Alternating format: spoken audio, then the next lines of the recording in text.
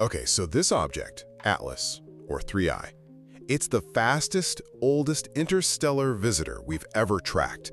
And honestly, it's kind of defying physics, forcing astronomers to think about some really wild possibilities, almost sci-fi stuff. First, the science is just weird, suggests maybe artificial control. See, it's blasting out massive amounts of gas, way more carbon dioxide than water, like 8 to 1. Normally, this gas acts like a mini rocket, pushing things off course. But Atlas? It hasn't deviated at all from its predicted path. That points to two things. Either it's impossibly dense, like billions of metric tons dense, or, well, it's using some kind of internal thrusters to stay put.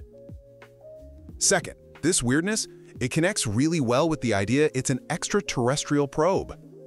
Harvard physicist Avi Loeb found its path lines up almost perfectly, like a 0.6% chance it's coincidence, with where that famous unexplained WOW radio signal came from back in '77.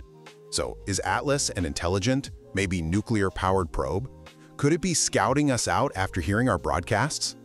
Loeb's actually watching it from many probes right now. Finally, there's another twist, the returning humans idea.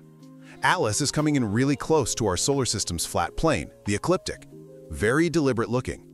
The Hancock hypothesis asks, what if it's not an alien scout, but a ship, carrying descendants of an advanced human civilization that fled Earth maybe 12,000 years ago, and now they're back?